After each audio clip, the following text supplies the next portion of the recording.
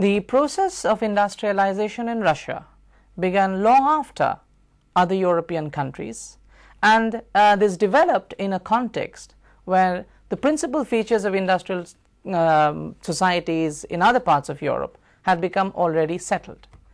Indeed, Russia had some economic and social connections with Europe all through this period. But nevertheless, unlike in the western parts of Europe, where the principal drive towards industrialization was from economic imperatives of competition against the burgeoning industrial country of England and then France and Germany, in Russia, by contrast, the principal drive towards industrialization came from political establishment, not economic imperatives. This was essentially because of some structural peculiarities associated with the Russian Empire.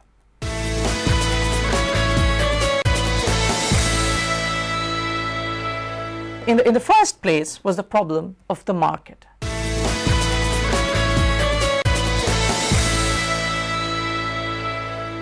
The Russian Empire, despite being a huge and sprawling empire under a centralized political command, as it were, of the Tsar, was essentially a cluster of several regional economies. In the West, in European Russia, comprising what is today the central industrial region of Russia, alongside the Baltic states of what today are the Baltic states of Lithuania, Estonia and Latvia, along with the Russian-occupied region of Poland. This together constituted what was known as the Central Industrial and Central Agricultural region, spreading from St. Petersburg in the north to about Moscow and Nizhny Novgorod in the south, from Warsaw in the west to Moscow in the east. Here, the principal economic activity constituted of the commerce that came in from the Baltic regions, the industrial activity in and around the region of Moscow in the Volga basin in the Nizhny Novgorod region, catering to the demands of the urban constellations of St. Petersburg, Warsaw and Moscow, along with an agricultural hinterland that catered to the needs of the courtly and administrative centers of Moscow and St. Petersburg. To the south lay the breadbasket of the Tsarist Empire in Ukraine, the mineral-rich region of the Urals, the regions of the Russian Empire in the Caucasus, such as Armenia, Azerbaijan and Georgia, which were acquired from the Persian Empire in the early 19th century, and the Russian penetration of Central Asia of the 1860s, where the Turkestan region came up in what is today the Central Asian republics of Kyrgyzstan, Kazakhstan, Turkmenistan, Tajikistan and Uzbekistan. To the east, in Asiatic Russia, lay the vast provinces, the vast valleys of the river Sibir, inhabited by the tribals of Yakutias and Tunguns. These was principally the fur trapping and hide countries. This is where Russia was content only in exploiting the surplus generated in terms of the animal husbandry based and fur trapping based economy of the east. In the Turkestan region, the principal activity it comprised of the animal husbandry, milk and dairy products, as also it constituted the principal staging post of agrarian commerce with the Ottoman and Persian empires. So the various regions of Russia, the Central Industrial region, the Urals, the Ukraine, the Central Asian component of Russia, and also the fur trapping east, these were almost independent regional economies which were united by the fact that surplus was extracted from all of them towards converging in the capital region of St. Petersburg. In Turkestan, the principal trading partner happened to be the Persian Empire. In Ukraine, the principal commercial partner happened to be the Ottoman Empire. So the various regional economies had different orientations. None of them actually converged to create a large domestic market that is considered to be almost an essential feature of any industrial development.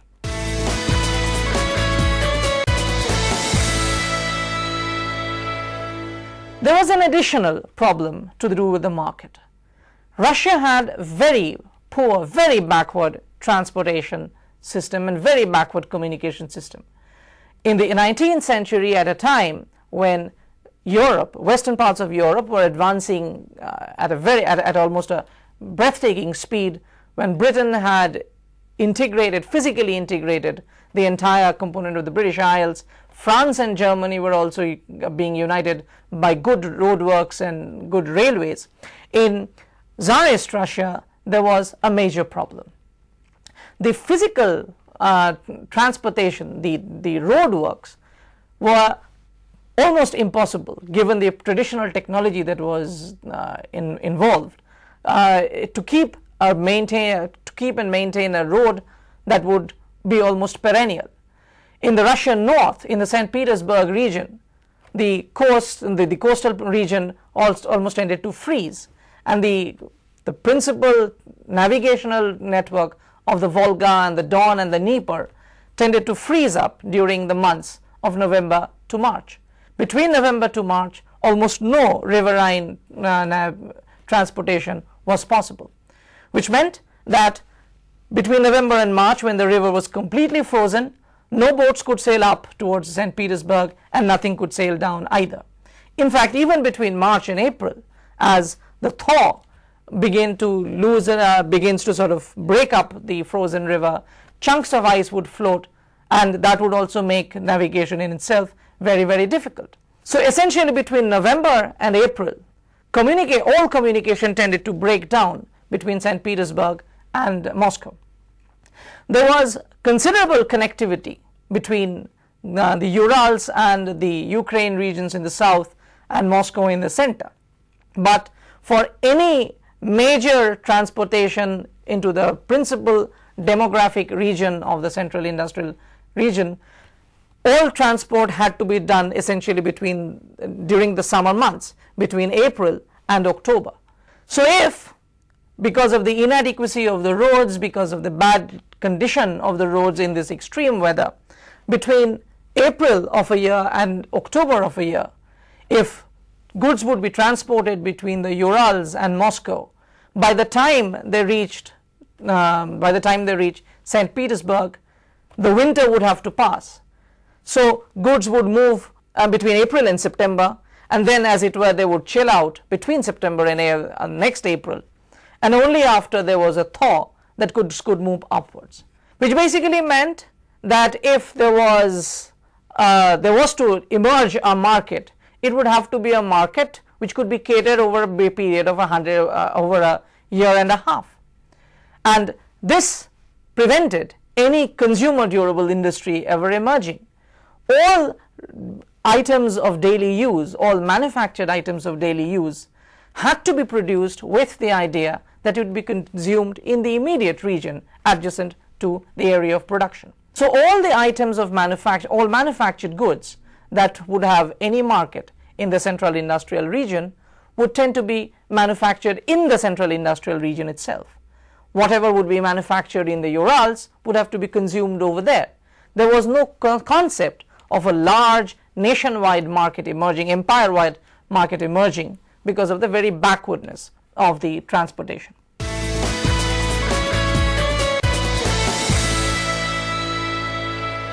There was a second very serious problem that Russia was afflicted with. This was the problem of labor. In Russia, because of the extreme climate and because of the inhospitable terrain of the lands, the general propensity of demographic clusters, the general propensity of settlements, the general settlement patterns tended to be located in very small areas. So there would be areas which had a very high density of population, and then there would be vast stretches of the countryside which were completely uninhabited, completely uncultivated. In this kind of a situation of extreme climatic conditions, all economic activity had to be carried out under the very old traditional system of serfdom. Serfdom, which had more or less phased out of Western Europe by the 15th and the 16th centuries, and had begun to be assailed in other parts of Eastern Europe by the end of the 18th centuries, and it had collapsed as far east as in Prussia in the early 19th century survived. It was alive and kicking in Russia till the second half of the 19th century. There was a reason for this. Because of the harshness of the climate, mobility of labor was completely unthought of, because all the economic activity would be considered to be the responsibility of the estate of a feudal lord. The feudal lord was in charge essentially of all the productive activities in a region, from which he would extract the social surplus and transmit to Moscow by way of revenue. This responsibility of the feudal lord had its inevitable corollary in the practice of serfdom, because the feudal lord was responsible for the total volume of production and for the revenue to be handed over. He made sure that labor remained to work this thing out. And because of the harshness of the climate and because of the problems of the market, the feudal economy in Russia tended to be labor intensive rather than capital intensive. So more and more units of labor had to be thrown into cultivation of the lands. This did not mean that all economic activity would necessarily have to be limited to agriculture. There were areas where, in spite of throwing more and more units of labor into the agricultural estate, adequate agricultural surplus would not be generated.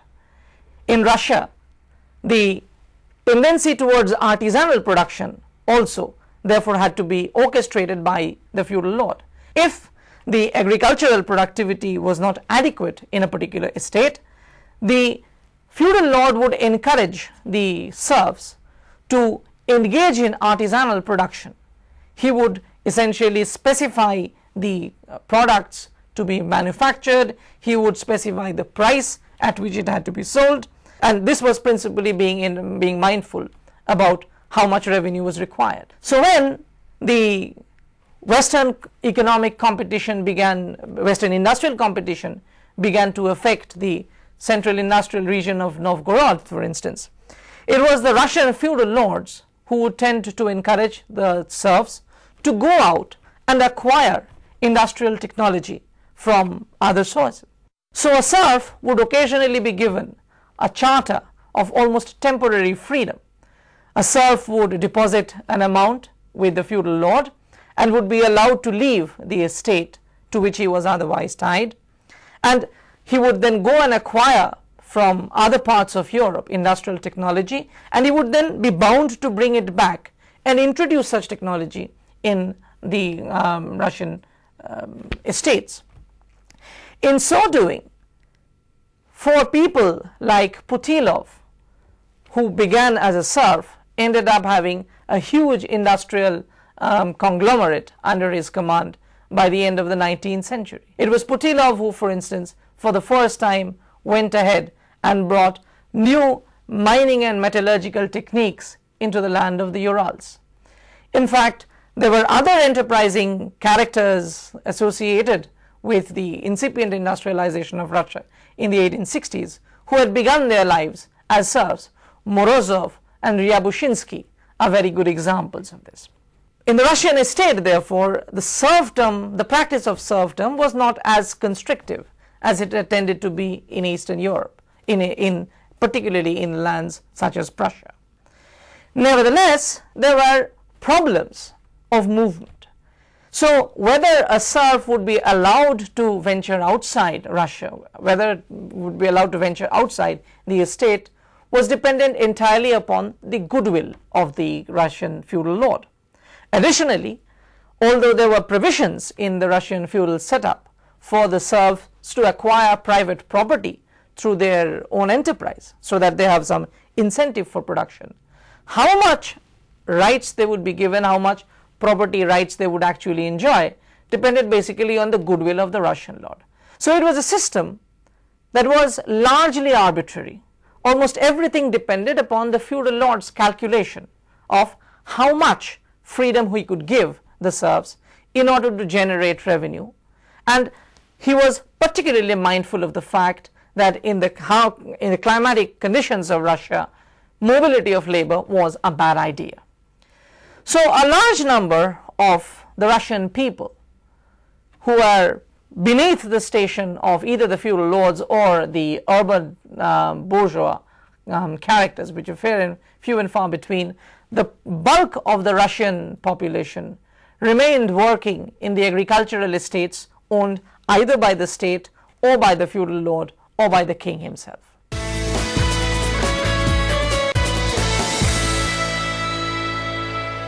It is not, however, that the population was deployed only in the estates, in the agricultural estates of the vast regions of Russia. In the Ural region, for instance, the industrial and the mining activities in the Urals was carried out almost entirely on the back of servile labor. The Ural region being still more inhospitable in terms of climatic conditions, it was considered equally inadvisable in the Urals to give any sort of freedom of movement to the laborers. Hence, the people tended to be locked onto the mines and the industrial enterprises over there, and this the Russian government had full support in, largely because the mining region of Urals was geared entirely, almost entirely, to the military sort of production for the Russian state. So the mines of Urals were being, and the coal and iron industry of Urals was principally devised and run with the aim of meeting the demands generated by the state by means of warfare. So long as there was no social imbalance in the Russian Empire, inside the Russian Empire, the way there was developing in France or Germany in the early 19th century, the Russian Empire considered itself to be particularly safe. The change really begins when Russian industrial backwardness was thrust onto it by way of a big news of the defeat in the Crimean War. In 1854-56, the period of the Crimean War, a realization began to dawn in Russia that Russia's industrial backwardness could prove to be very, very costly in terms of its efficacy and in terms of its stature as a major European political power. In the war that was fought in the Crimean region of the Russian south, Russia was decisively defeated by a coalition of British and French troops fighting on behalf of the Ottoman Empire. And the principal lesson that Russia learned from this decisive drubbing, probably one of the most significant turning points in the history of Russia in the modern times, was that industrialization gave Britain and France an edge in that age that Russia did not have. Britain and France could swiftly transport their troops on the back of railways and on the back of steamship navigation, whereas Russia, even though it was basically pooling its troops from all parts of the Russian Empire, the physical difficulties of transporting the troops into the Crimean region proved to be a very decisive factor in the defeat of the empire. So the Russian elite, in the wake of the Crimean War, resolved that Russia too had to industrialize in order to remain relevant in the scheme of balance of power in Europe. It was largely with the decisive determination on the part of the state that Russian industrialization begins as a process. The problems that were identified right away were very simple. That Russia too needed railways the way the rest of Europe had.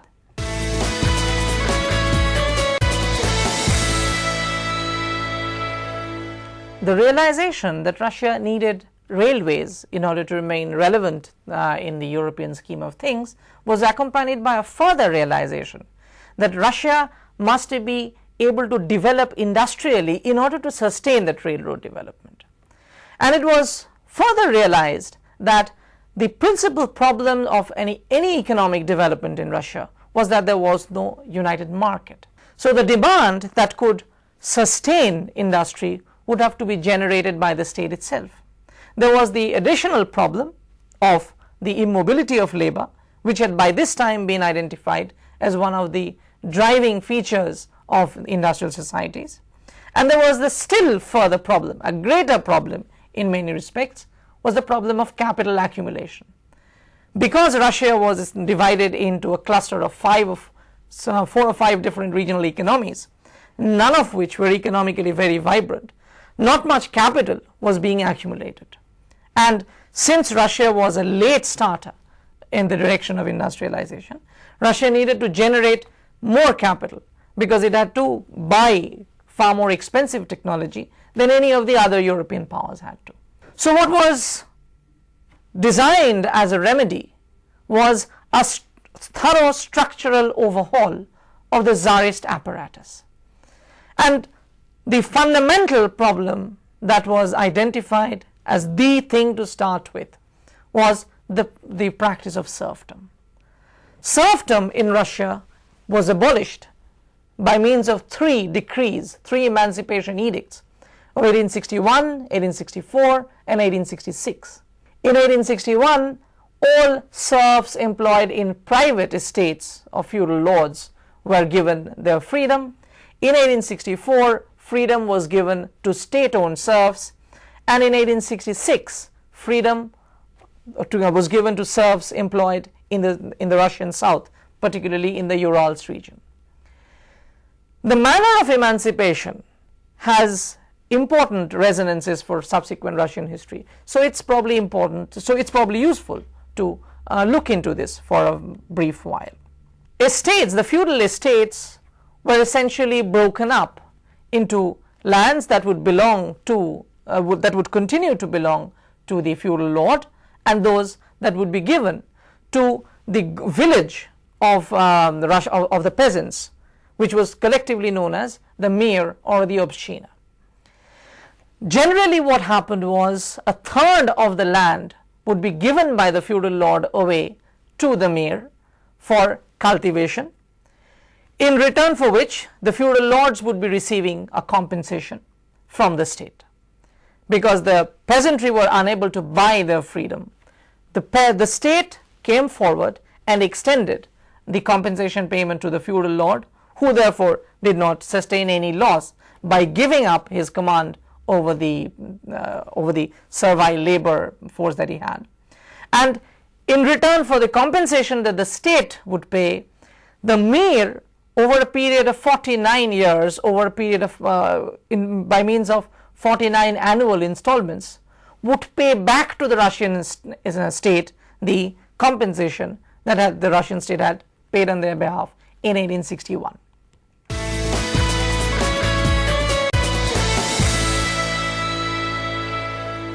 The structural problem that this manner of emancipation posed before Russia was particularly significant. It was this, that since the mir was made responsible for a repayment of the total amount of compensation, the mir was never willing to let the Russian serfs leave, or the erstwhile serfs to leave freely. So the basic idea that emancipation of the serfs, the abolition of serfdom, would liberate the Russian labor force for use in the industry, would ultimately not really work out for a fairly long time, till in fact the Stolypin reforms, which we will come to discuss later. A further problem was that when the lands were being given away to the serfs, the 1/3 land that was given away generally tended to be also the least fertile of the lands that were being given, that belonged to the estate. The feudal lords would generally tend to retain the most fertile lands, giving away the less fertile lands to the mir. The surplus which was generated, the bulk of which went to the repayment of the compensation. As a result, most often the peasantry would have to look for work as agricultural labor on the land of the feudal lord. In fact, on perhaps sometimes the very lands on which he used to till previously. The problem pertaining to the emancipation of serfs, therefore, was twofold. On the one hand lay the fact that labor was not free to move even after emancipation for all practical purposes. There were exceptions, of course, because if a land would be particularly unproductive, and if a peasant was willing to leave, he would be allowed to leave by the Mir only when someone else was accepting his revenue obligations. That much of freedom the Mir certainly gave. But for all other practical purposes, the mobility of the serfs, of the erstwhile serfs, remained very restricted. There was the still further problem. It was hoped that once the Russian peasantry would be given their freedom, they would be gaining incentive to produce more, to increase productivity, to earn more, and therefore also to generate a demand for a domestic industrial activity. If the Russian peasant would consume more, then the Russian industry would also have urge to innovate and cater to a larger market. This did not happen because of the poor quality of the land that was handed over, because of the fact that the Russian peasantry had to eke out an existence hiring himself out as an agricultural labor, and because of the high compensation payments paid to the state. The Russian peasantry never was able to function as the market that the industry could cater to.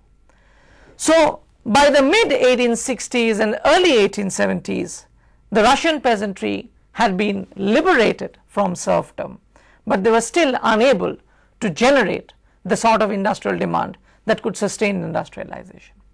This is the reason why from the 1860s the Russian state itself decided to function as the principal generator of industrial demand, and industrial activity that began in Tsarist Russia in the second half of the 19th century tended to revolve around the state itself. This was the point where Russian industrialization was completely distinct in its trajectory of development from all the other European powers.